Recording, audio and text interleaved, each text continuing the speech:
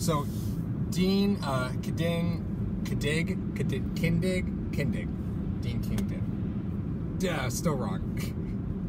Love you, Dean. So if you're not following TC Bills underscore Astro, so TC Bills underscore Astro. I know you're putting it on the screen. I'm gonna look like an idiot. I can't see. It's not on the screen right now, Mario. It's not. It's so hard doing a talk show with Mike Tyson.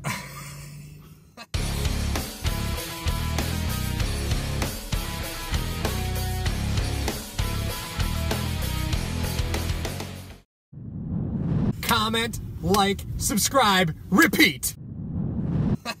TC Astros. I broke my back. I'm sorry, what? My back is broken. Spinal. What kind of injury is it? Is it like a vertebrae? Spinal. Anyway, so Dean always, he works for Draft Tech, so he always does a great job. He really does, always does a great job. So he's got it broken down by who the Bills have visited based on position, like who the top scout visits have been this year. So obviously Bosa for an edge rusher, most scout visits to Bosa. For inside defensive line, Ed Oliver, Williams, Wilkins, and Buggs are his big inside D-line guys. For wide receiver, it's been Metcalf, Brown, and Ridley. In the slot, it's been Marquise Brown. For cornerbacks, it's been G. Williams, Baker, Love. For running backs, it's been Harris, Jacobs, Holyfield, which I don't understand why you go see Holyfield. He's not that impressive. And D. Williams. For tight end, there's 4 of them. There's Smith, Nauta, Mack, and Gentry. For outside linebackers, another kid named Josh Allen, and White. And then for offensive tackle, 1, Jonah Williams. One offensive tackle. So let's review, okay? So we've got 1, 2, 3, 4, 5 defensive line guys. You've got 4 wide receivers. You've got 3 cornerbacks, 4 running backs, 4 tight ends, 2 linebackers, and 1 offensive tackle as your top scout visits. So where do you think the Bills are going into the draft? Wait, does that change the way that you perceive the Bills are approaching the draft? Knowing who their top scout visits are? I can take it 2 ways. I can say 1, they're going to make a huge push for offensive talent in free agency. Mainly the line, probably the line. Who knows? Because we're only visiting 1 tackle. They could make that. That could be one area of thought. The second area of thought is they're still looking to go offense with the first pick, but they're given the illusion that they're going defense, so people will want to trade up with them as well. Okay, we need to get up there. Okay. The Bills are even looking for defensive guys that we want. Yeah. No, we got to get up there, so it raises the ante of what people are willing to give the Bills to trade up. Okay. I approach this a little bit differently. As you always do.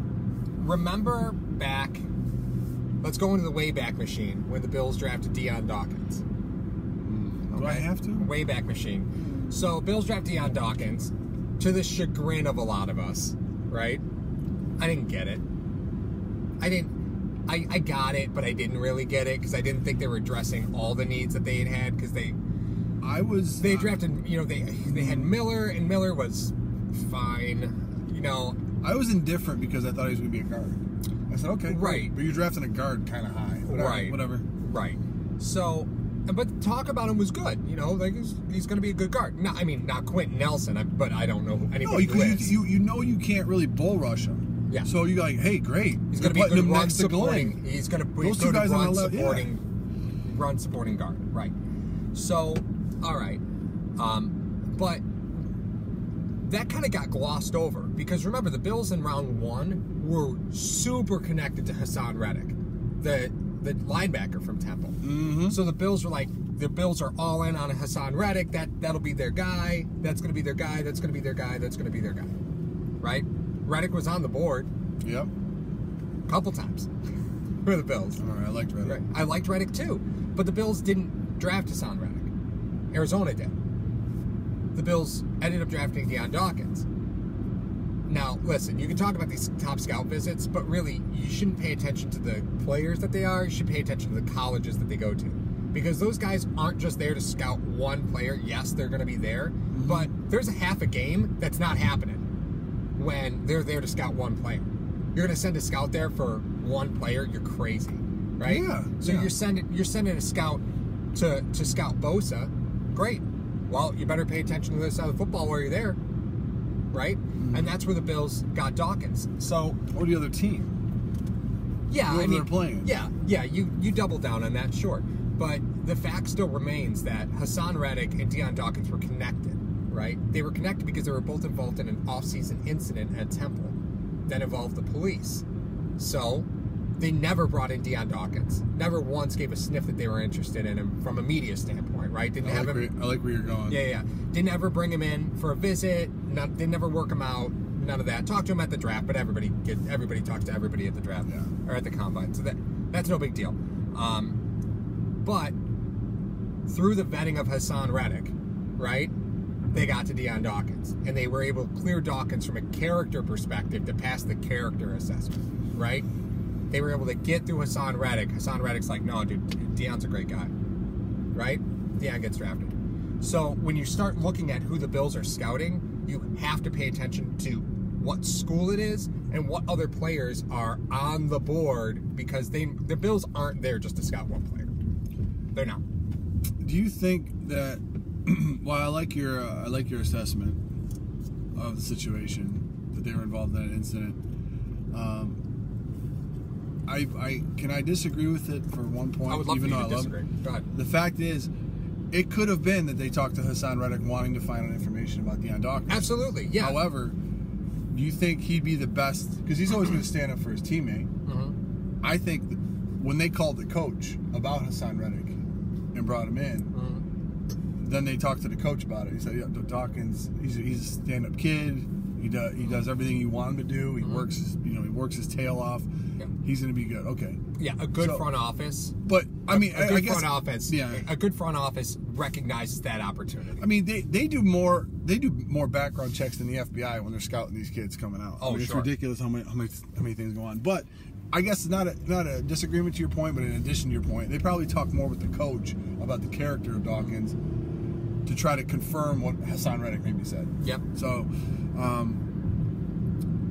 so that weaving that back into right now, you're saying that a lot of the players that they're talking to, they want different players from those teams. Yeah, but Okay. primarily on the other side of the football. So right? they want the offensive play. So if you're talking to, let's just say they put Bosa on there. Yeah.